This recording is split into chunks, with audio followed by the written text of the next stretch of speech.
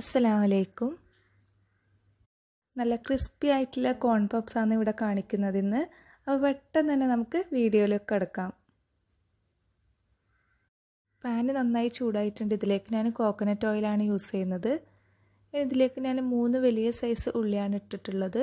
അപ്പോൾ ഉള്ളി പെട്ടെന്നൊന്ന് വഴന്ന് കിട്ടാൻ വേണ്ടിയിട്ട് ആവശ്യത്തിനുള്ള ഉപ്പും കൂടി ഇട്ട് കൊടുക്കാം. ഇനി ഞാൻ ഇതിലേക്ക് ഒരു 3-4 പച്ചമുളകാണ് ഇട്ട് കൊടുക്കുന്നത്. പിന്നെ ചെറുതായി കൊത്തിയരിഞ്ഞ ഇഞ്ചിയും കൂടി ഇട്ട് കൊടുക്കുന്നുണ്ട്. അതുപോലെ തന്നെ കറി ലീവ്സ് ചെറുതായി കട്ട് ചെയ്ത് കൊണ്ടുവന്നതാണിത്. അതും കൂടി ഇട്ട് കൊടുത്ത് ഒന്ന് ജസ്റ്റ് പച്ചമണക്കം മാറുന്ന വരെ ഒന്ന് വഴറ്റി കൊടുക്കാം. ഇനി ഒന്ന് ഫ്ലെയിം കുറച്ച് വെച്ച് നമുക്ക് പൊടികൾ ഇട്ട് കൊടുക്കാം. കുറച്ച് മഞ്ഞൾപ്പൊടി, എരിവിനനുസരിച്ചിട്ടുള്ള കുരുമുളക് പൊടി, കുറച്ച് മല്ലിപ്പൊടിയും കൂടി ഇട്ട് കൊടുക്കാം. കുറച്ച് ഗരം മസാലയും കൂടി ഞാൻ ഇട്ട് കൊടുത്തിട്ടുണ്ടായിരുന്നു. അപ്പോൾ ഇതെല്ലാം കൂടിയിട്ട് നന്നായി ഒന്ന് മിക്സ് ചെയ്ത് കൊടുക്കാം. പൊടികളെ പച്ചമണക്കം ഒന്ന് മാറിക്കഴിഞ്ഞാൽ ഇതിലേക്ക് ഒരു 1/4 കപ്പ് വെള്ളം കൂടി ഒഴിച്ചു കൊടുക്കുക.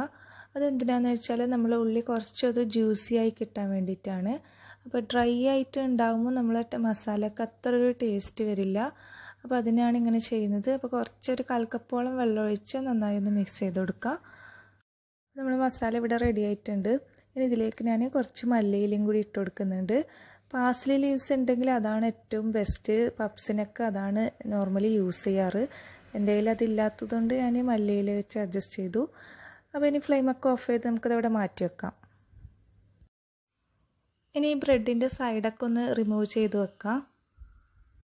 ചില ബ്രെഡ് പെട്ടെന്ന് പൊട്ടിപ്പോവാൻ ചാൻസ് ഉണ്ട്. അപ്പോൾ അങ്ങനെ ഒഴിവാക്കാൻ വേണ്ടിയിട്ട് ജസ്റ്റ് ഒന്ന് സ്റ്റീം ചെയ്ത് കൊണ്ടുവന്നാൽ മതിയാവും. നല്ല സോഫ്റ്റ് ബ്രെഡായി കിട്ടും.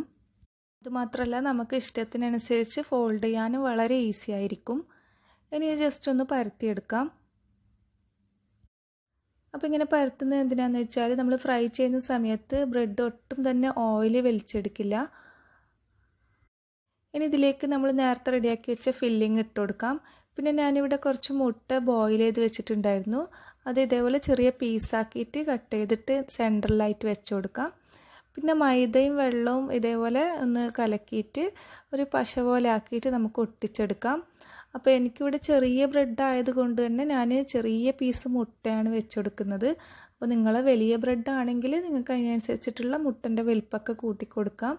ഇനി ഇതേപോലെ ഒന്ന് നമുക്കിതൊന്ന് ഒട്ടിച്ചെടുക്കണം. നല്ല അടിപൊളിയായിട്ട് കിട്ടും.